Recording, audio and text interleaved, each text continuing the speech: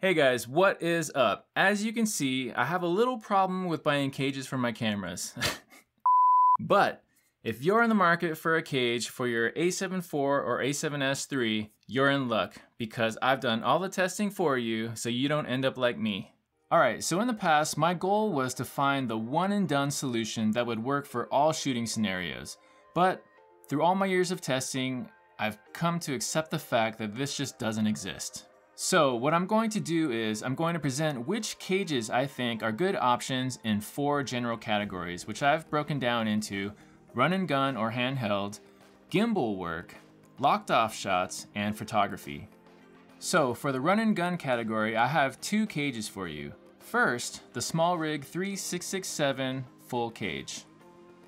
It has most of the features that have become standard on most Smallrig cages, like a ton of 1/4-20 threaded holes on all sides, 3/8 RE mounting points, a cold shoe mount, strap slots, and a magnetic tool holder.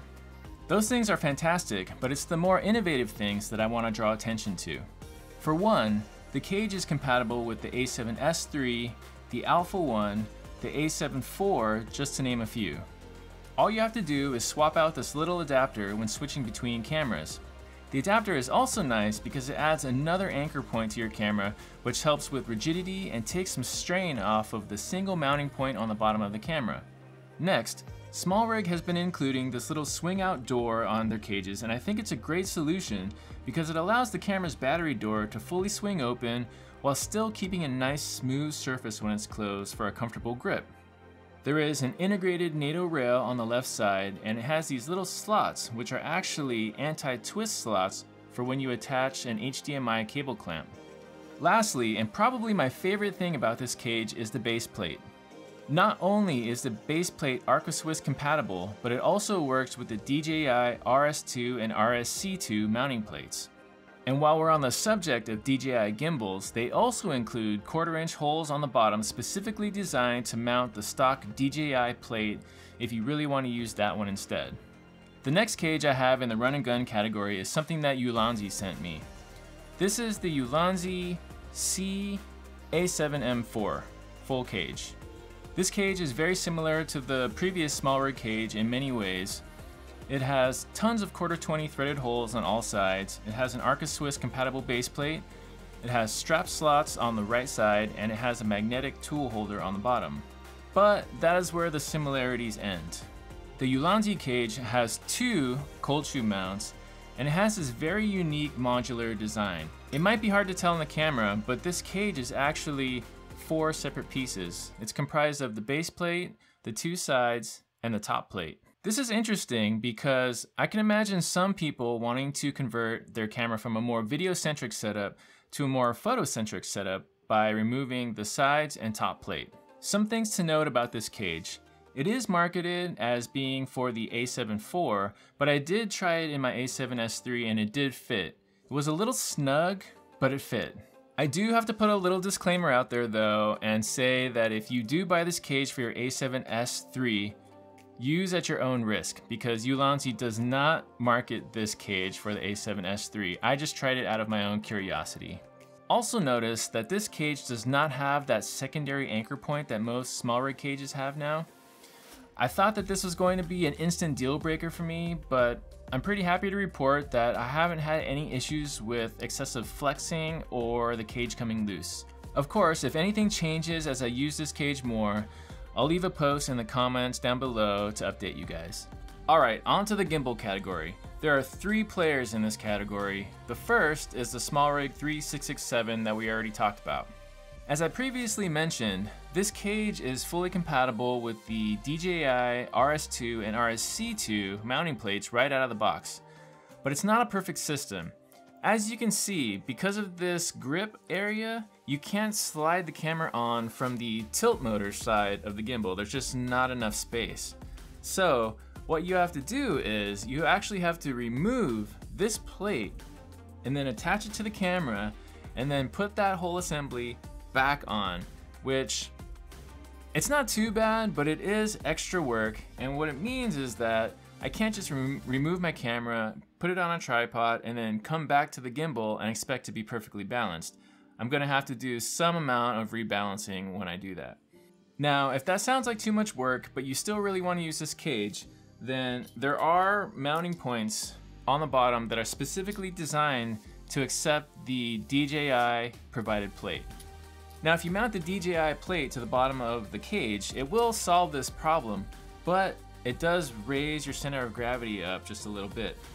And it just seems kind of clunky to me. I don't really like that solution. The next cage in the gimbal category is not a cage at all. It's the Smallrig 3666 base plate.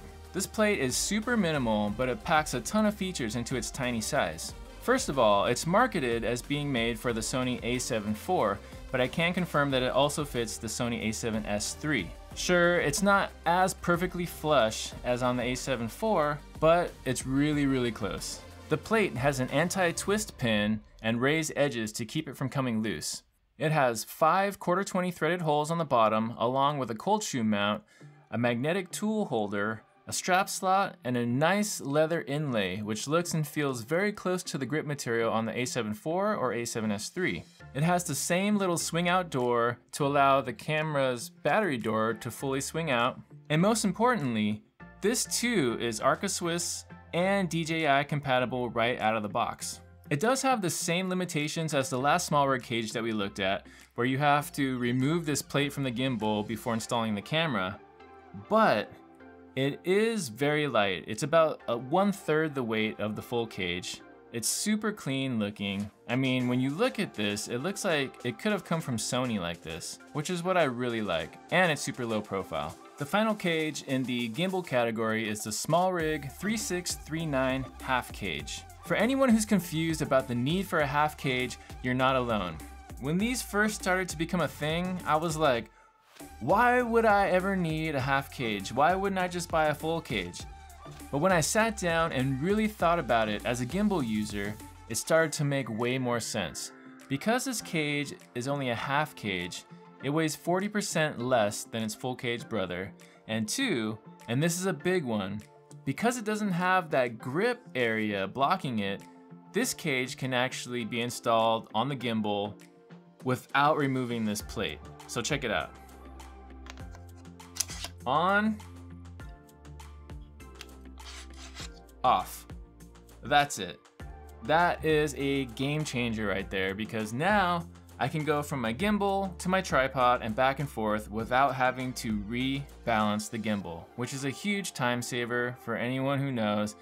It sucks having to rebalance your gimbal out in the field. So that is amazing. And although this is a half cage, it still has most of the important features that the full cage included, like the top 3/8 RE mounting hole, the cold shoe, plenty of 1/4-20 threaded holes, a NATO rail, and the magnetic tool mount. Alright, moving on to the locked off category. If you shoot mostly locked off, I think any of the half or full cages that we talked about so far will work for you. I think it all depends on what kind of accessories you want to bolt to your cage. They are all Arca Swiss compatible, so you shouldn't have a problem finding a tripod to work with any of these cages. Last but not least, photography. In my opinion, if you're purely a photographer, there's really only one choice, and that's the Smallrig 3666 base plate. Of course, you could use any of the cages that we talked about today for photography, but why would you want to carry around all the extra weight if you don't have to? Alright, so you guys are probably wondering what I use most. So for my A7S III, I do a lot of gimbal work, so the choice was pretty obvious. I went with the Smallrig 3639 half cage, because the fact that I can take that cage, install it on my gimbal without having to remove any plates, and then take that and put it on my tripod seamlessly without having to rebalance anything was key. So it was a no-brainer. I used the half cage on my A7S III 95% of the time. If I need to rig the camera out a little more and I need more mounting options, then I'll use the Smallrig 3667 full cage instead. The decision with my A7 IV wasn't as black and white. If I'm going out on a more video-centric shoot with the A7 IV, I'll opt for either the Smallrig or the Ulanzi full cage options. That way, I have more options for accessorizing it for run and gun style shooting, and they both work for locked off shots on a tripod. Here's an example of what a typical run and gun setup would look like for me. A Ulanzi side handle, a Ulanzi monitor mount, and a Smallrig top handle. If I'm heading out for a day of photography, I'll almost always reach for the Smallrig 3666 baseplate first. It's discreet, lightweight, super comfortable, and it works with all of my tripods. And it's really nice to know that if in a pinch, I could use it with my gimbal, or I can attach a shotgun mic to its cold shoe mount. But if I'm going out to shoot some photography and I want to grab some behind the scenes footage, I'll opt to use one of the full cage options so that way I can mount my Insta360 1X2 to the cage. If you guys want to see what the footage looks like with an Insta360 mounted to my camera, go check out this video and I'll link it down in the description below. Well, that's all I have for you guys today. As you can see, there's not really one cage to rule them all, at least not for me. I'll be sure to leave links to all the products that we talked about today down in the description below.